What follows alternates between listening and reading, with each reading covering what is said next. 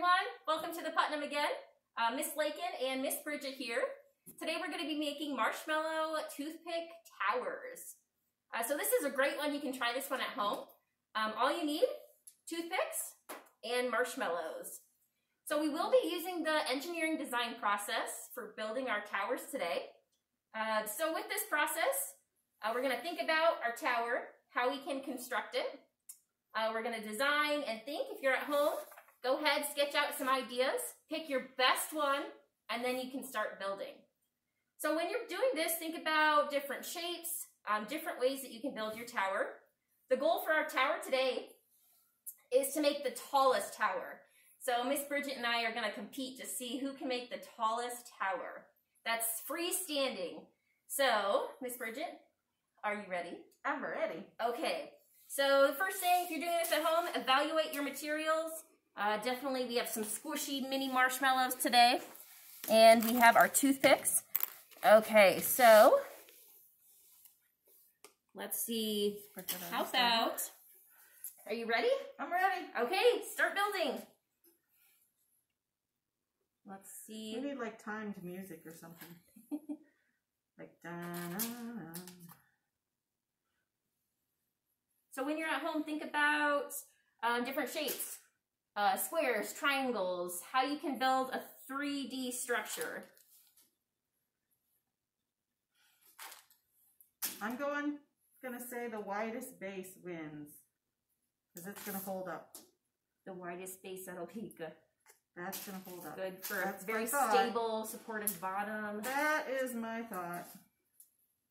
Okay, so the goal is for height. So I'm gonna build up and then I'll support it with a stronger base at the end. Let's see.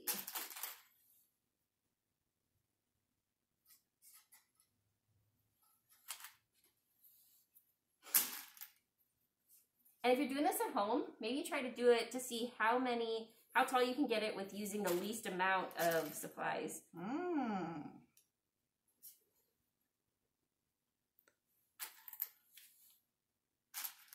Okay, we don't want a wobbly structure.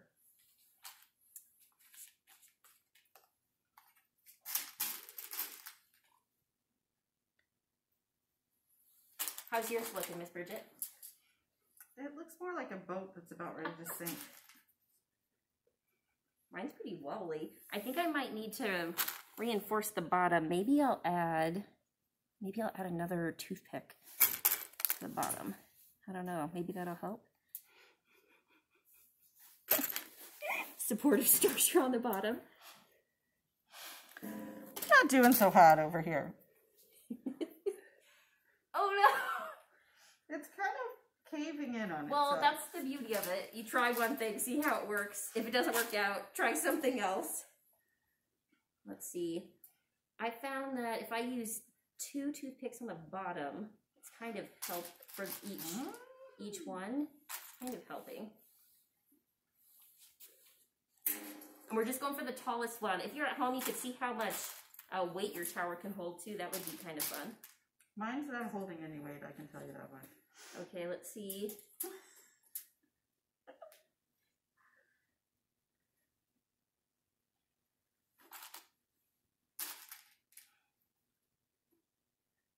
Okay. I don't know if mine will... Oh, look at you go! And the temperature of the room might affect how sticky and gooey your marshmallows are. Okay, let's see. Ooh! Oh, you can just get the little top. It just has to be tall, so let's see. Oh, you have a good base. Yours looks like it would withstand wind. Okay. Da-da! Da-da-da-da! Mine's taller than yours is pretty...